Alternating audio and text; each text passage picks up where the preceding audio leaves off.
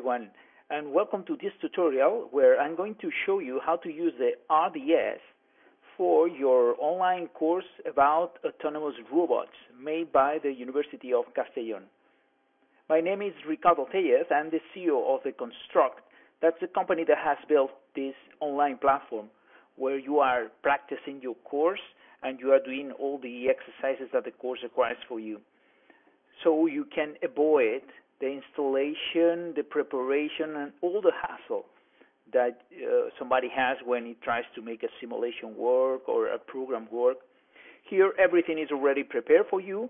And as you can see, when you get into the RDS by following to this address, then you will get this screen where you can have access to the public simulations that already exist in the platform.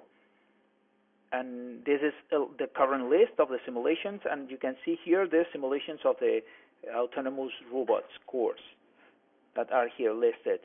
One thing is that maybe if you already have been playing around, the system will start in your private simulations place, and this is something different. These are the simulations that you have created by yourself. In this is my case. I have created many, of course, but in your case that will look different based on the simulations that you have created. So let's start by working with the public simulations, and let's imagine that you are planning to work with the first unit of the autonomous robots course. In this case, you select the first simulation, that is this one here, and you must start it. In order to start, press the play button here, and you get a small description of it, and then afterwards press run. After a few seconds, we'll see how the environment is loaded from the internet, and it will show us the current simulation together with the notebook that contains the instructions that you are going to need in order to follow the course. The instructions are going to appear on the left-hand side and the simulation on the center.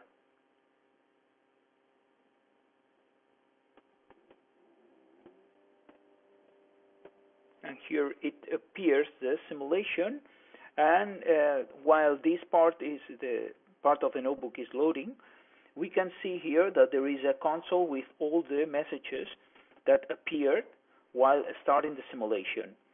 And you can have a look in order to check if there is any error or else.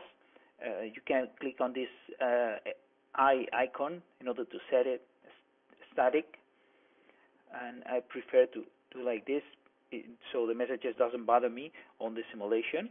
And of course you can move yourself around the simulation, select the stuff, move it, or else, like in any other simulation. Here we have the course notebook that describes how to follow the course, all the different units that contain this course, and then in order to access the different units, just press on one of the links. And in this case, we are not going to use this part here because this is for development. So here you can see all the controllers and files related to the worlds that you are seeing in this simulation. And let me, for example, load this one. And it's very small in there. I can press this button in order to make it bigger. And this is the model of one of the controllers of one of the boards. And so here you can see all the files that define the simulation that you are using in this unit. But in this course you don't need to know about that, maybe in later courses. So then let's start with the first thing, is to start with the tutorial. So you read, yes, very good. Then let's go for the first lesson. And here it appears and it shows, so it describes how it can work, different information and how it works in order to execute the code that is already written here. You don't have to type any code in this tutorial, well, later when you have to do your exercises, but not in the explanation because it's already provided. and you can execute it by pressing Shift Enter. I'm going to do that, and then it appears here, hello world, of course, because this code, the only thing that it does is just to print it. But let's do some more interesting things, like moving the robot. So I'm going to another lesson, and then it says different things that you have to do in order to move the robot. So as you can see, here has been attached as a new tab, and I can deattach the tab, move it to the side, so I can have a full view of the simulation. Yeah, so I have here the simulation, and now I need to move to this tab here. Okay, so if you read all the instructions, you'll see that in order to move the robot, you only have to do is this, to launch this code here, pressing Shift Enter. Then it's executing, it says.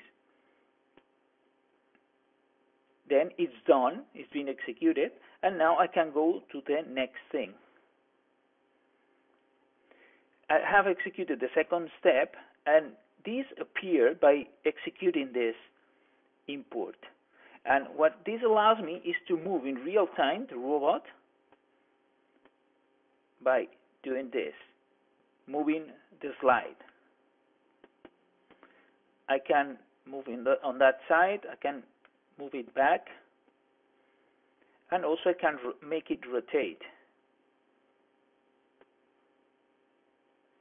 So basically, this is what you can do with the notebook that has been provided for the course. And how you follow? Well, then you have to follow by going through all the units that are provided here. I'm going to close this one because it's not needed anymore. So how to move from here? Well, two things I'm going to tell you. Imagine that you have made all these units and you have created some code or else, and you want to save this because you want to continue from the point that you have left in this lesson. Maybe you want to continue tomorrow. In this case, you have to save your current simulation by pressing this button here, the icon, and provide another name. For example, UHI Arm 1 My Simulation. And then save it. When you save this, this will be saved as your private simulation. So the next time that you come to the RDS, you don't have to go and select the original one that we have selected here, that was the public simulation, but your private, and that will contain your modifications. Okay? So another thing that I wanted to explain you that is very basic is that in case that you want to change to another simulation, for example, you have done with all the unit 1 for the week 1, and you want to move to the second one. Okay, how do you do that?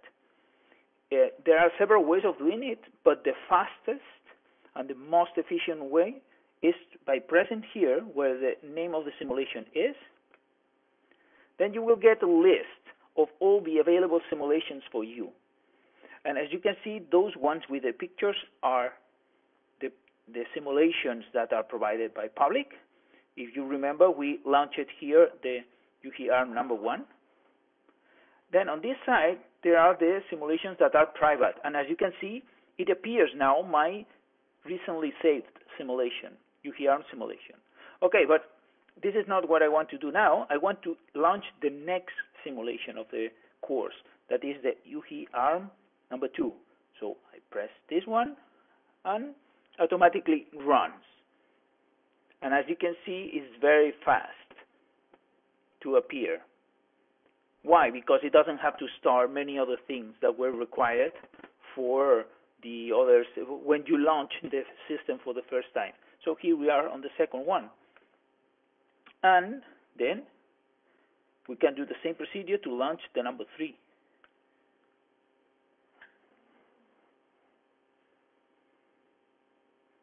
And so on. And so on. At any point in time, you can remove this part and hide it if you want to play with the simulation for whatever the reason. Or you can change also the layout of the screen by pressing here different ways of configuring. If you want to focus more on the coding, you can do like that, and then you will have a lot of space here to create your files and test it and compile manually, or do any shell command that you may need. Okay, so I think that basically that's all what I wanted to show you for today, and there are many other things. Let me just tell you that in case that you don't know very much how to do it, you can at any time press this question mark icon, that it will show you what each button, each part of the screen means, and you can follow with this tutorial and interrupt at any time. And in case that you want to send us a question directly to the construct, okay, related to the platform, you can send us directly a suggestion or question or doubt by pressing this icon here. This directly will show a question screen, and whatever you write there, it will be received by us. Finally, once you have finished, remember to close the system, because this will interrupt the counting of hours. Remember that you have 50 hours in order to do the job in this system. So please be careful with your hours, and whenever you finish, press this button, Terminate Simulation, and this will stop your hours that are counting in order to decrease your number of hours that you have available. And that's all.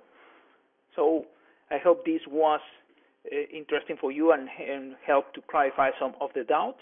In case of not, do not hesitate to contact us in any other way, by the forum, through this button there in the platform, sending us a private email, whatever, and we'll be happy to answer your questions and help you in case that you are in trouble.